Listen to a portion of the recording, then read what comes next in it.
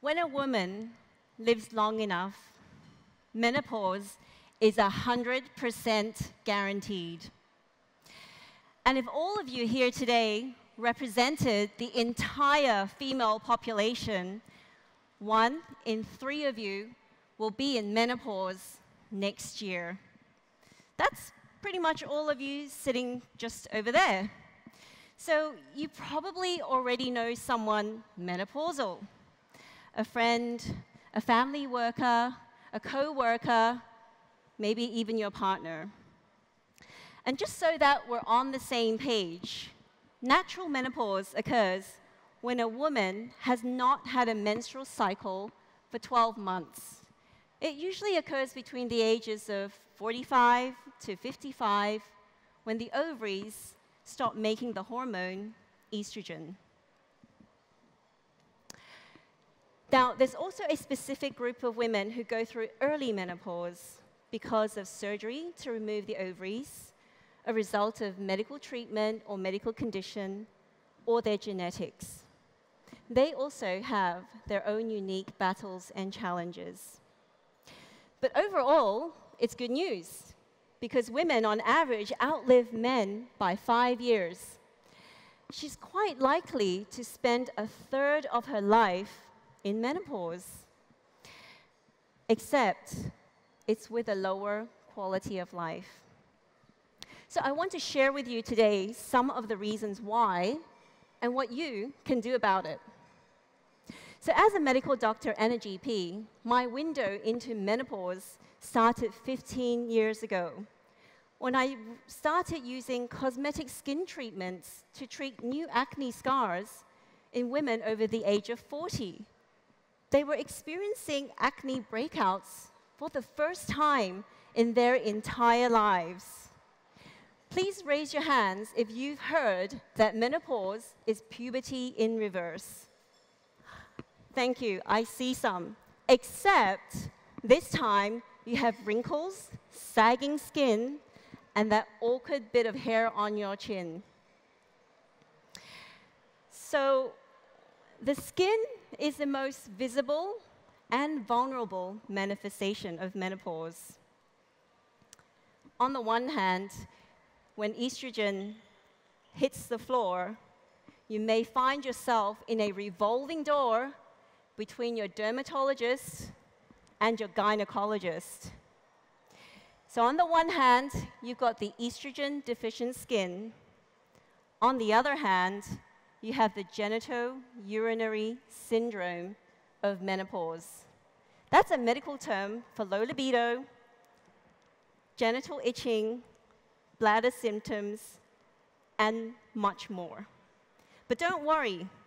It turns out that the visible parts of your skin, like your face, neck, arms, and legs, are mostly prone to external exposures, such as the sun, smoking, poor sleep, and chronic stress.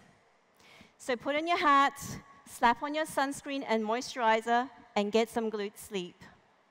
And guess what?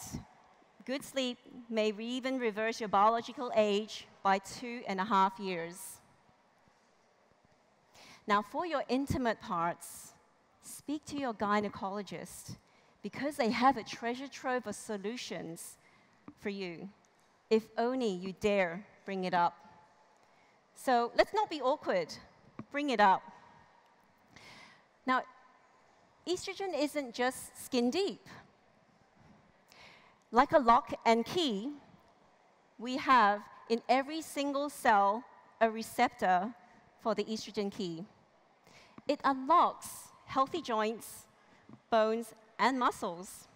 It also protects your brain and your heart. In fact, it actually reins in your appetite and revs up your metabolism. So it's no surprise that when we surveyed globally 400,000 women, up to 80% complained that they were having troublesome menopausal symptoms. So I've named some of these symptoms the 7 dwarfs of menopause. They are sleepy, grumpy, unhappy, itchy, achy, and anxiety. So, as you can see, it's not just hot flashes. And for some women, these symptoms appear many years before menopause, and they may even persist beyond menopause for many years. And it's serious enough that it's going to affect her quality of life, her experience at work, and her relationships. So menopause is not just women's business, it's everybody's business.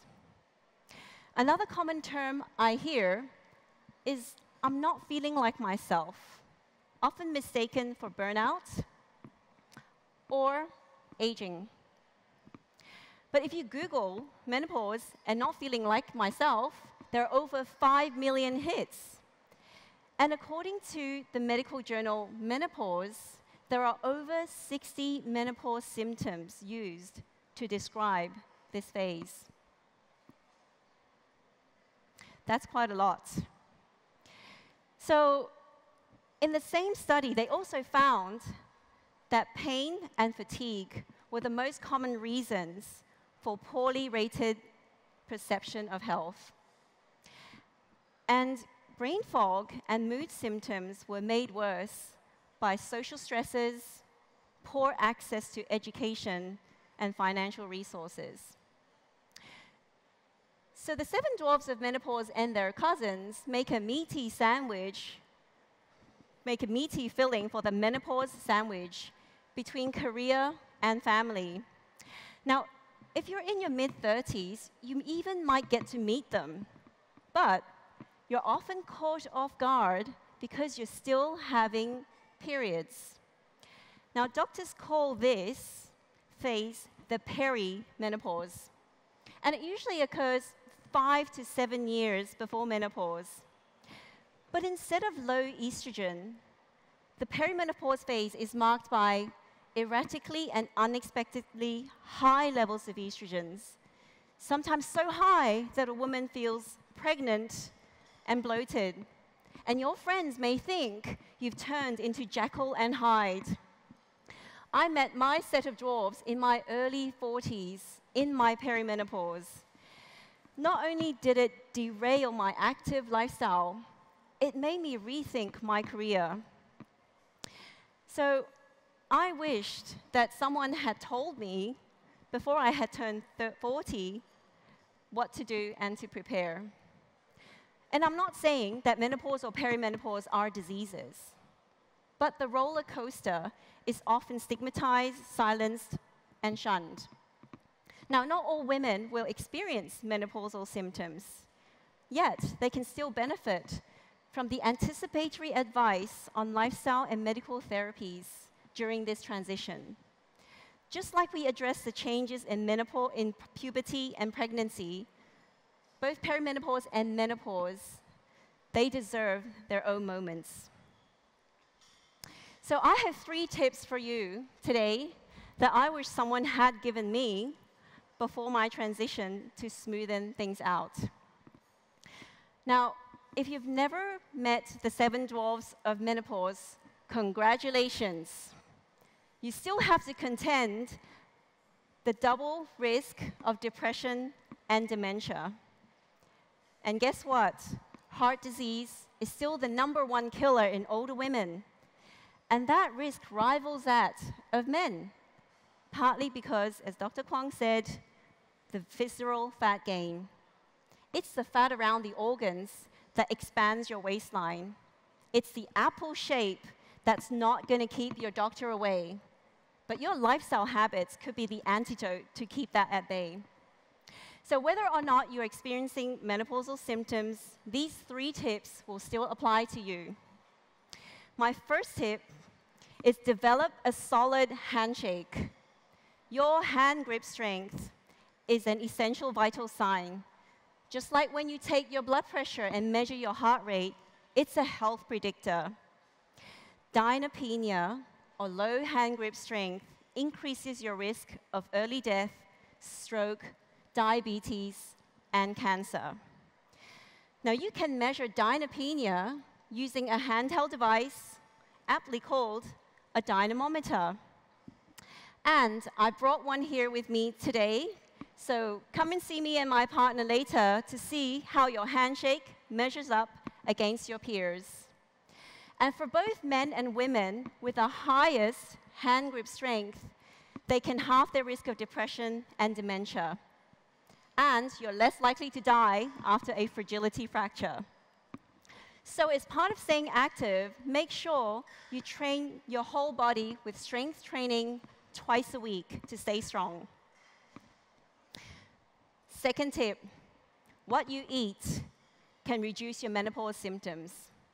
The Mediterranean diet reduces heart disease risk by 25%, with its focus on whole foods, high in antioxidants, and polyunsaturated fats.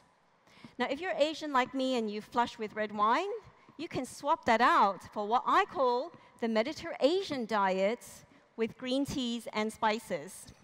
So make sure you bulk up your plate with vegetables, fruits, and whole grains, because that is going to help your mind, and your mood will be grateful to you.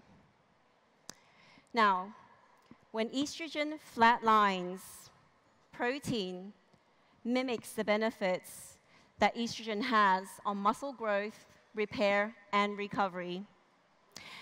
Yet, 1 in 5 women still don't meet the minimum requirements for protein to survive, let alone for optimal health.